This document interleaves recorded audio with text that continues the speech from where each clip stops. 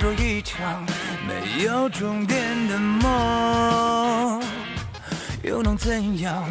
香烟从未散场，又怎样？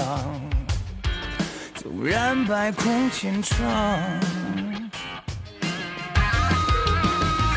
只能够战胜残酷，只能去圈住迷途。他要走的每一步，不犹豫，不彷徨。这夜的星光长什么模样？用善良捍卫原则立场。多滚烫，燃烧的理想，冷掉与锋芒。别去想那些失望梦想，都终将绽放，终将绽放。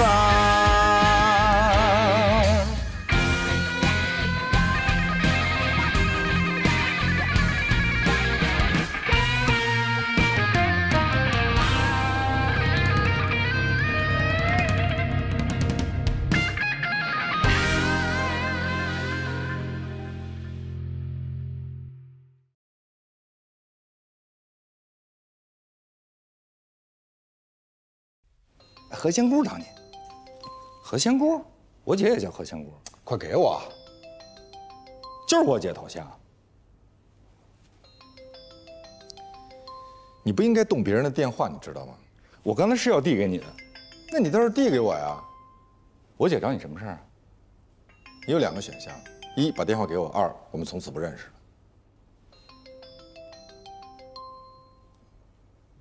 谢谢。你给我姐回过去啊！我不会当着你的面打电话。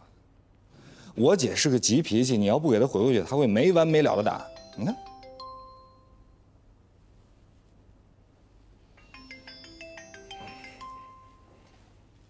喂，喂，罗律师，你今天中午跟刘景明吃饭了？对，是的。不过我这儿现在有人，我晚一点回给你。好的。再见。我姐遇见事儿了，不是什么大事儿，那是什么小事儿？我不能告诉你。为什么？因为我有起码的职业操守。我姐是你的客户，我没有收费。你太过分了！你是说我应该收费吗？你居然不告诉我，你在跟我姐姐来往。何塞，你这玩笑开大了。我跟你姐纯属业务来往。什么业务？我有保密义务。我要是你，我就不打这个电话。你不是我。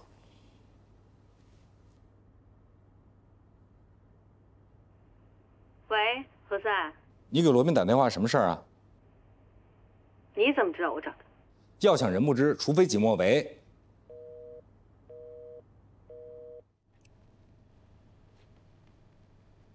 何小姐你好，请您在这里签下字。请问您对我们的植萃焕美疗程还满意吗？挺满意的，谢谢。这是我们公司这个季度给 VIP 回馈的精算小样，您带一份啊，谢谢。我提醒过你不要打电话。她是我姐，她为什么有事不找我，找你啊？我姐遇到事儿，通常也是先麻烦别人。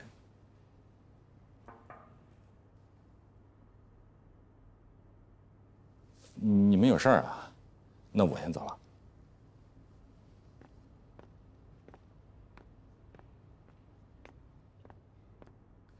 好，等一下见面说。你马上要出去啊？对。晚上呢？什么事儿？急吗？急，一个家族企业的老板怎么要死了？还没确定。什么叫还没确定？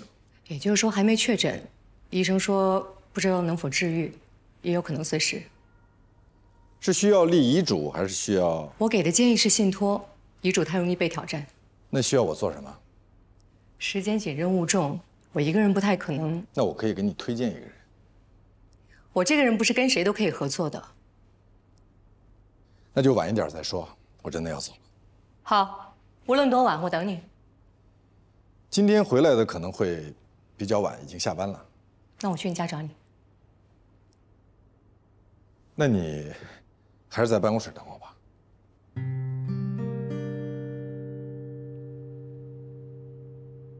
您刚才打电话来的时候，刚巧何才在，所以您以后跟我联系的时候，能不能先给我发个微信？当然，我什么都没跟他说。谢谢。刘景明真的跟你说钱已经还过了？反正肯定不用还了。那他有没有说刘英美为什么要借这么多钱？没有。罗律师，我就是想知道刘英美她为什么要借这么多钱？如果她缺钱的话，她可以跟我说呀，她为什么没有跟我说呢？也许是男人嘛，都爱面子，怕跟别人借钱，被老婆骂，再被老婆问。当然会问的。我是说，如果他缺钱的话，如果目的正当，我一定会给他的。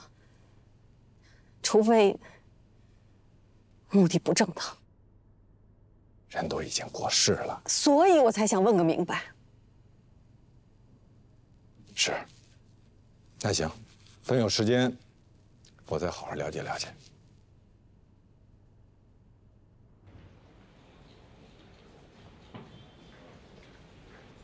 他不在。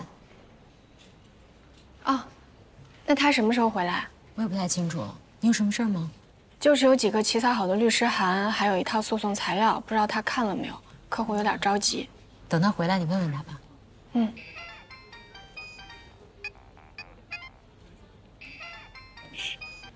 喂。哦，我们老大还没回来呢。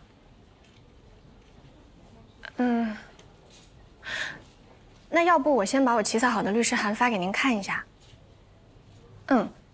好。我觉得还是等罗宾回来看过以后你再发。没事儿，就一孕妇，现在特别焦虑，催得很。好了，那罗宾老师回来告诉我一声。谢谢。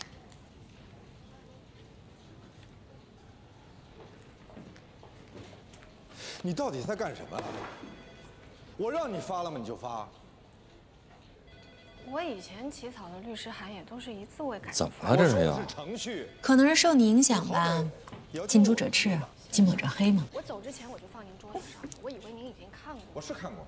那您既然看过了，您没跟我说不能发呀？那我也没说可以发呀。以前您但凡没有说不的，都意味着同意。OK， 那我们现在明确一下，以后，凡是我没有明确说同意的，都意味着不。可我已经发给李丽了。劝一劝，是不是不合适啊？不是一般的不合适，是特别不合适，比你站在这儿看热闹还不合适。我是想问啊，我姐找罗宾到底什么事儿啊？那你去问你姐啊。我姐她不告诉我，我也不告诉你。想办法收回来，然后跟对方说一声抱歉。利益冲突，我们不能管他的事。我查过了，李丽告的是玲珑美食，玲珑美食跟咱们没有利益冲突，他是廖家敏的客户。我知道玲珑美食是谁的客户。那您为什么呀？你是我的助理，我接哪个案子不接哪个案子，需要给你理由吗？可是咱们已经答应人家了。普法宣传的时候，义务接受别人的咨询，不代表答应了对方。可是人家已经相信咱，是相信了你。你不代表咱们，也不代表律所。现在就去跟李丽说清楚，你只是提供了一次义务咨询，你是助理，你是实习人员。按照律协规定，律师事务所及实习指导律师不得指使或者放任实习人员有如下行为：一、独自承办律师业务；二、以律师名义在委托代理协议或法律顾问协议上签字，对外签发法律文书。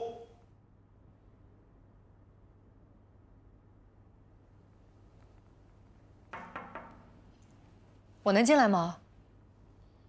当然。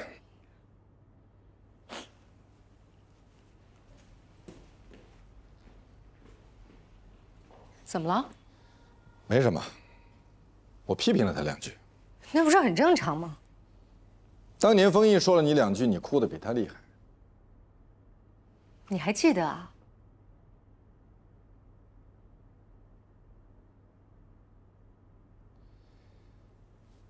坐。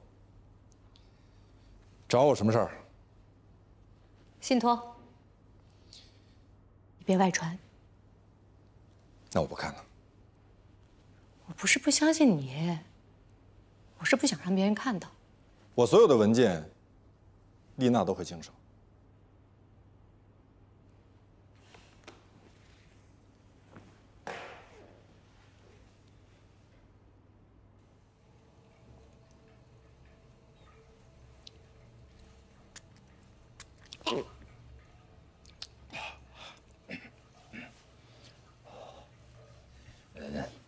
丽娜让我来关心你一下。要下班了吗？不加班的年轻人是没有前途的。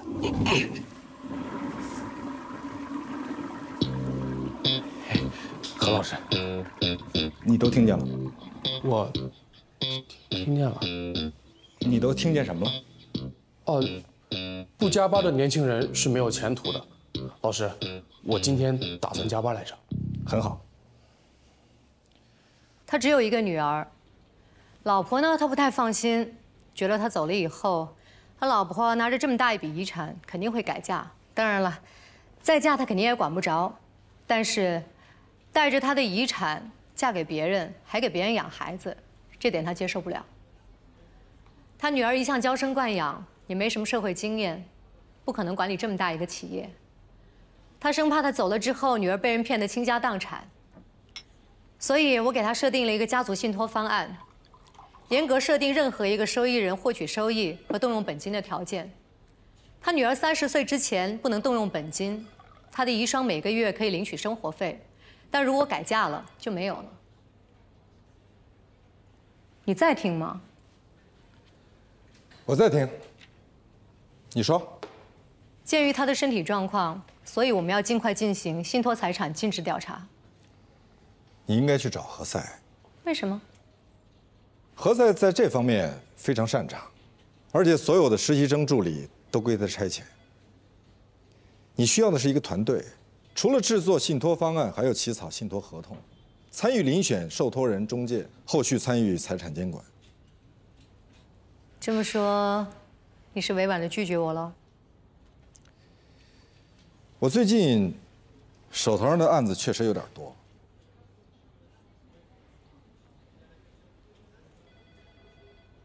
我想成立一个家族信托法律事务部。非常好。我认识很多有钱人，他们都有这方面的需求。你一定会生意兴隆的。你好好想想。我想过了。你是不愿和我一起？我不愿意跟任何人一起。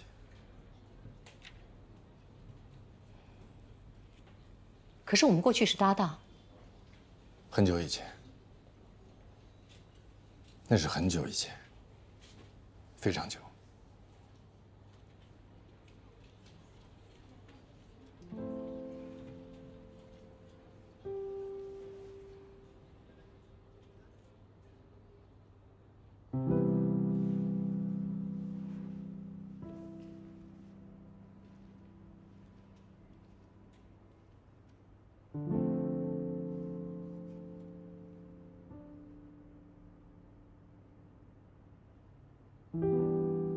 我时常怀念过去。无论走到哪里，都应该记得，过去都是假的。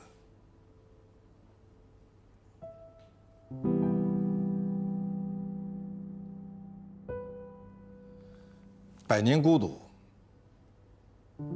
我喜欢这本书。我是因为这句话喜欢这本书。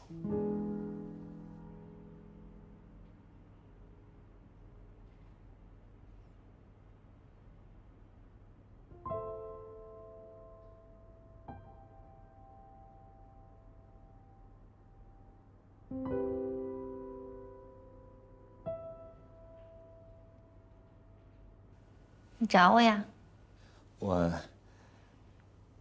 刚好在你的办公室路过。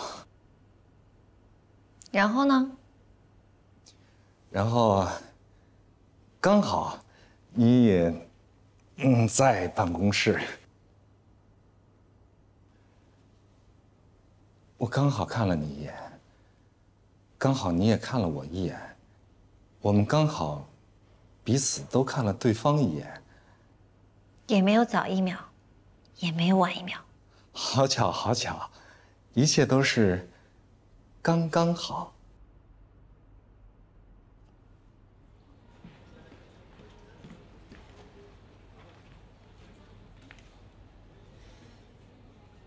你到底要走哪一边？你不走的那一边。谢谢。You're welcome。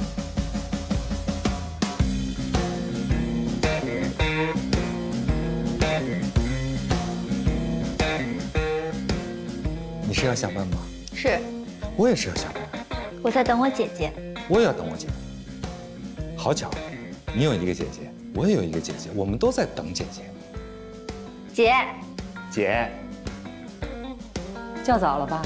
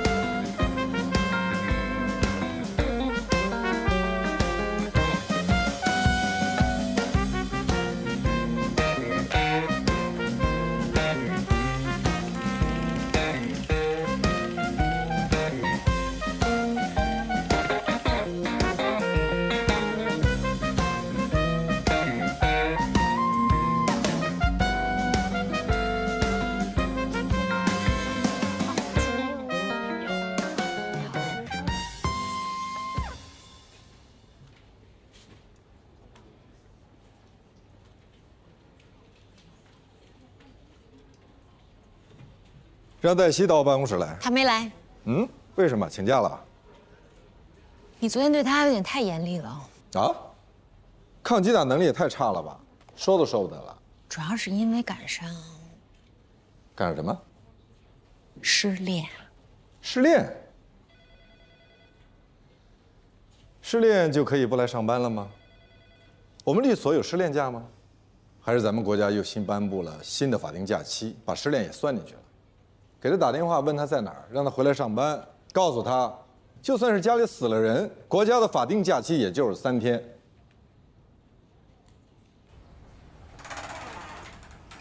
哎，李丽姐。呀，你好，你好，你好。哎，实在不好意思啊，那个律师函，我是、律师函我已经发给玲珑美食了，他们让我跟他们的律师聊。他们律师是谁啊？廖佳敏。廖佳敏啊，是廖佳敏他亲自管吗？啊，廖佳敏他是龙科的主任，一般的案子他都不管的呀。玲珑不是他们一般的客户，说明他们重视呗。你手机一直在震。哦。喂。你打算什么时候来上班？我一会儿就回来。拜拜。我们律所吧，跟他们那律所就上下楼的关系。我知道啊，我上次本来是要找他们理论的，结果刚走到楼下，正赶上你们律所做那个义务法律服务，我就先找你们咨询了一下。是这样的，李丽姐，这个律师函吧是我写的，可是我还没有经过我们老大呢。这不大符合规定，因为按照我们律所的程序的话，都是应该我写好律师函，我们老大同意之后，我才能发给您。可是他还没同意了，那天您催得比较急，我就事先发给您了。所以现在这个问题吧有点严重，我想跟您商量一下。您看这个律师函还有告玲珑美食这事儿，咱们是不是可以再考虑一下呀？有什么样的上司就有什么样的下属。你的意思，他的目中无人是跟我学的？我是说，你们俩同气相求，惺惺相惜，物以类聚，臭味相投。谢谢夸奖。我马上去给廖主任道歉。别催了。好的，主任您别生气，有什么事儿慢慢说。那份律师函，玲珑美食的，我知道这件事情从此以后再也不管了，到此为止。现在是后边必须管。为什么？你那个助手黛西跟人说他是实习生，那封律师函就是他自作主张发出去的。现在人让我们必须管到底，否则就举报。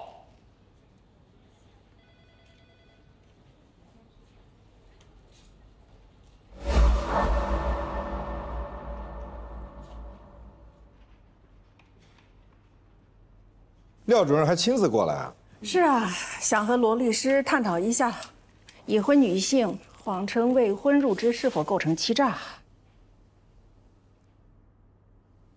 这个问题由我的助理回答比较合适。劳动者对于与工作无关并且侵害劳动者隐私的问题，有权拒绝说明。拒绝说明不构成欺诈，但没有如实说明，明明已婚却说自己是未婚，也不能认定为构成欺诈。罗律师真的是铁嘴钢牙啊！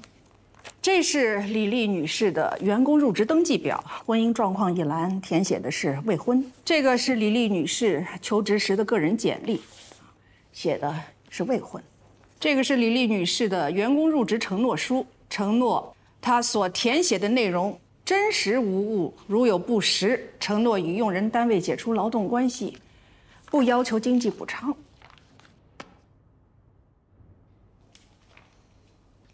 廖主任，我想我们讨论的重点应该是李丽女士的劳动合同聘用期问题。李女士的劳动合同聘用期是从2019年的4月7号到2022年的4月6号，但是就在今年的6月14号，李女士被强行辞退，原因是怀孕。而根据国家有关规定，用人单位不得因女员工怀孕、生育、哺乳降低其工资，予以辞退、解除劳动或者聘用合同。玲珑美食解除与李丽女士的合同，不是因为她怀孕，是因为她不诚信。婚姻状况属于我的个人隐私，我没有必要告诉公司啊。这是你律师教你的吗？不，这是他自学的。那我们法庭上见吧。法庭见。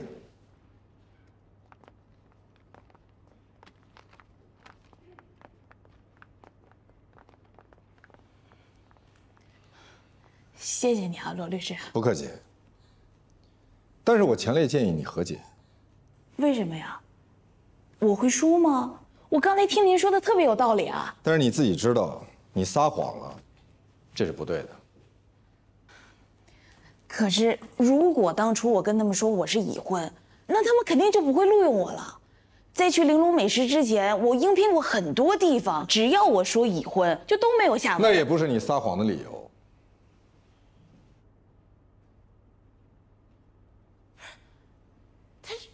他这人怎么这样啊？我要投诉他！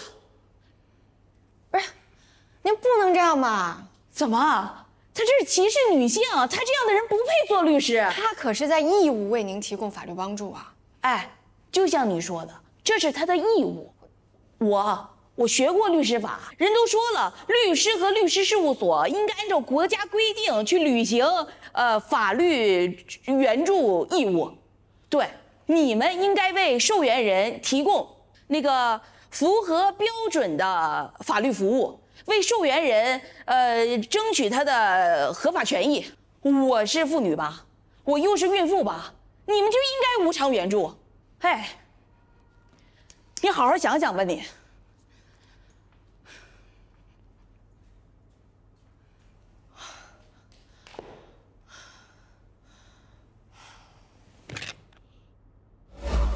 人家是个孕妇，现在人家投诉你了，说你歧视女性。我歧视女性？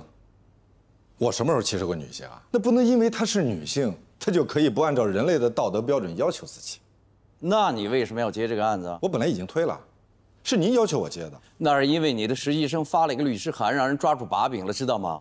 我可以说那个律师函我已经看过了，他没有把柄。可是你们家黛西发了个律师函，已经给别人说了。我告诉你，除非你把你们家黛西给开了，我顺便跟你说一句，你们家黛西啊，优点很突出，但缺点也很突出。跟您当年评价我一样，缺点显而易见，优点难能可贵。别在这给我打岔，我没打岔。我告诉你，这件事可大可小。怎么个可大可小啊？听着，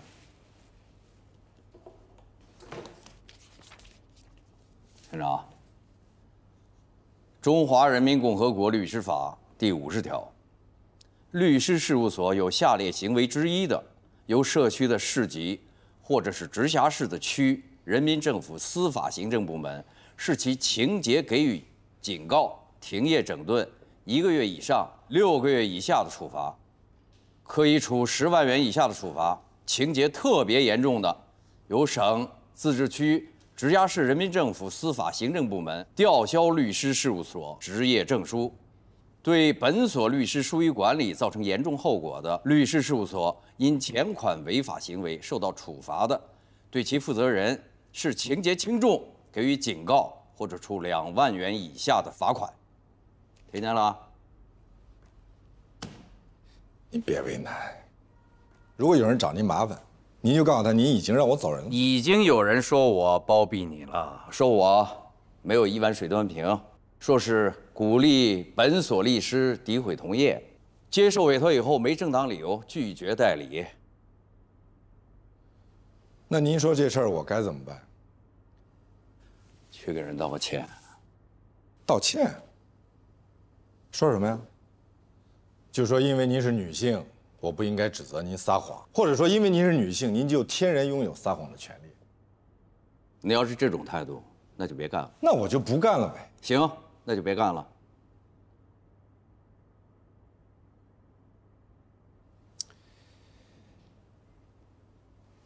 怎么了？就为了这么点小事儿，您就发这么大火？小事儿，发这么大火？我是律所的主任，我要什么事儿都得担着。如果是别人犯这个错误，客户对他投诉，该检查检查，该道歉道歉。哦，轮到你了，我就大事化小，小事化了。你觉得对别人公平吗？我告诉你，罗宾，这会儿你要做检查，不光做检查，还要在律所的例会上公开检讨。检讨什么呀？检讨说就因为我说了句实话，冒犯了客户，所以以后我也像他们一样迎合客户，取悦客户。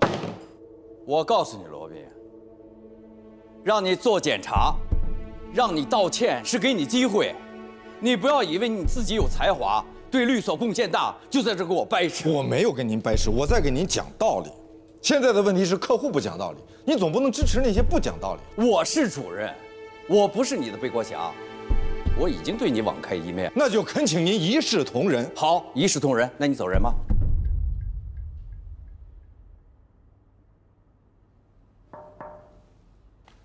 主任罗略，不好意思。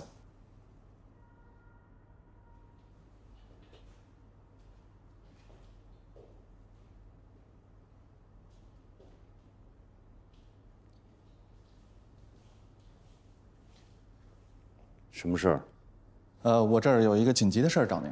你没看见我和罗宾在谈事儿吗？你就不能敲敲门？不好意思，主任，那我过一会儿再来找您。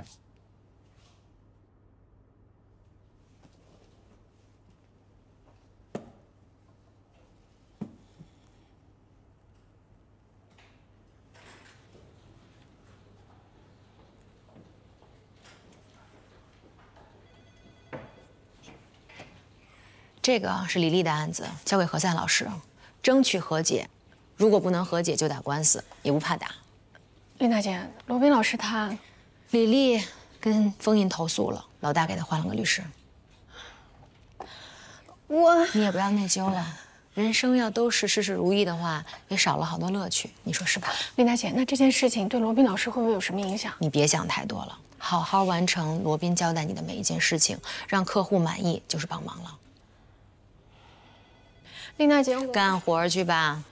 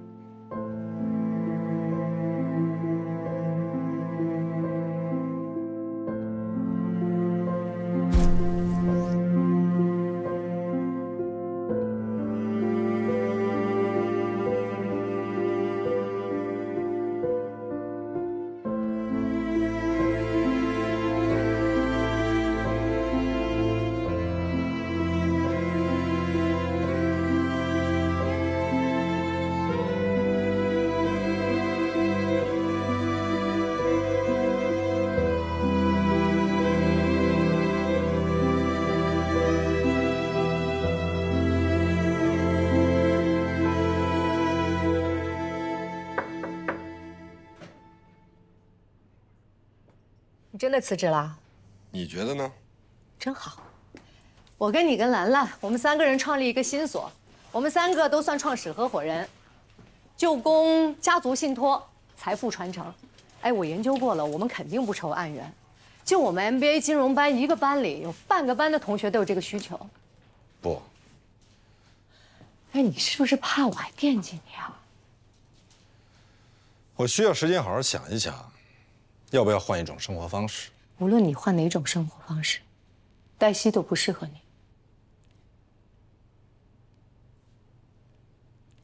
恕我直言啊，李丽的事情你非常不职业。那职业该怎么做？工作就是工作，客户就是客户。你可以不喜欢你的客户，但你没必要让他们知道，正常交往就好了。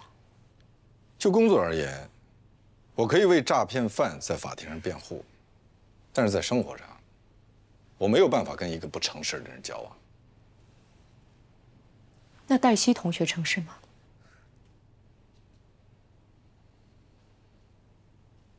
每个人都有点秘密，这很正常。你管隐瞒自己没有大学毕业文凭的行为叫保密啊？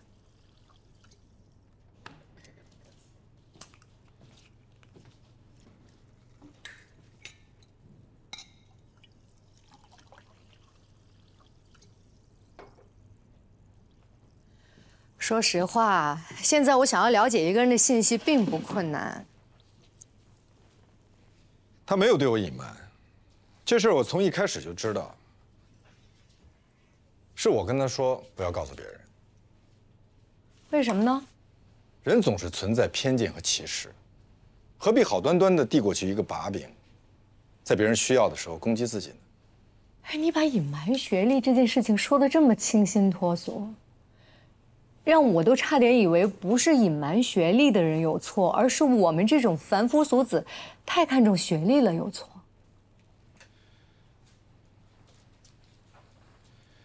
你不会？不会。兰兰都不知道，我跟谁都没说。谢谢。不客气。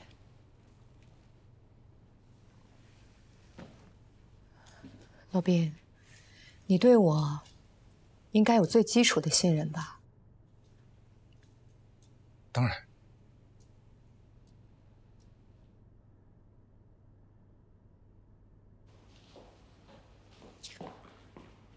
主任，您找我啊？来，坐。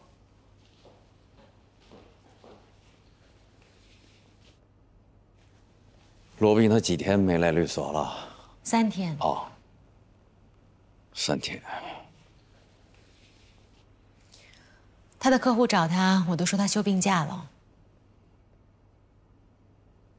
他的客户找他，应该手机联系。他这几天手机也关机了，所以客户只能打到办公室来。如果说他不想干了，起码他得给他所有的客户打个招呼，他要辞职了。可他并没有这么做。他给自己留了个台阶儿。琳娜，你跟他时间久了，你最了解他的脾气。我去求他是没有用的。懂了，谢谢。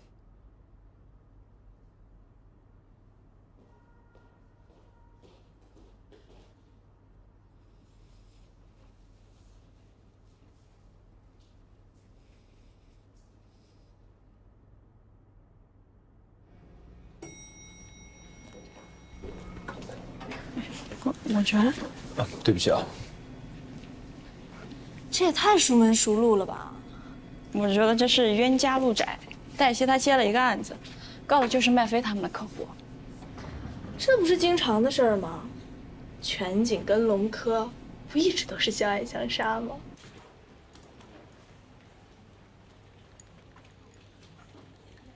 那个你好，黛西呢？哦，他没来。罗律在吗？罗宾啊，他已经好几天没来了啊，休假了。谢谢。我还是想要跟您商量一下，我先接个电话啊。喂，李丽要求索赔20万，他是在碰瓷儿吗？啊？我现在跟他在一起呢，我不知道啊，什么情况？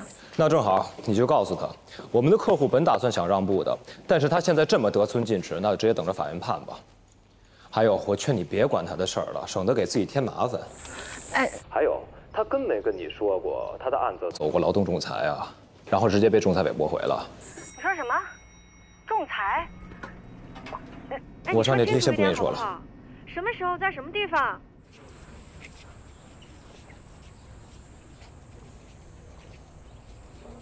是他们律师打的电话吧？他们说您要索赔20万。啊？不是，他们现在打算给多少啊？您这个案子做过劳动仲裁啊？对啊。那您为什么不告诉我们啊？因为如果我告诉你们了，你们很有可能就不接我这案子了。我们现在也可以不接您这个案子的。哼，那可不行，你们现在已经接了。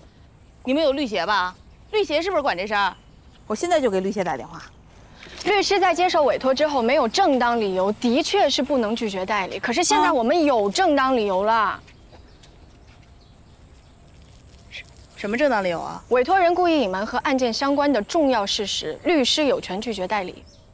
我问过你们，仲裁后能不能再告？是你们说可以的呀。是啊，仲裁之后如果对结果不满意，的确可以到法院再告。但是您不应该隐瞒您已经仲裁过的这个事实啊。您上班1个月都不到，实习期都没有过，我觉得法院无论如何都不会站在您这边的。您要是不信的话，您可以再问几个律所咨询一下。我就是因为上网找了个律师问了，他说可以索赔20万，所以我才想试一下的。那您是不是打算找那个律师帮您去做代理呢？他说先要给的律师费，按索赔标的30%，那就是6万块钱。那您给了没有？当然没有了，我又不傻。我上网把他所有打过的官司都查了一遍，基本上都是输的。我觉得他就是满嘴跑火车，想骗个首付款，我还是信任你们。我也查罗律师了，还托人打听，说他是你们律所最好的律师，一般人想请他打官司还请不到呢，是吧？你说咱那天多巧哈，就正好在楼下，这都是缘分。回头你也跟罗律师说一声。过去就过去了，让他别往心里去，啊。过去就过去了。是。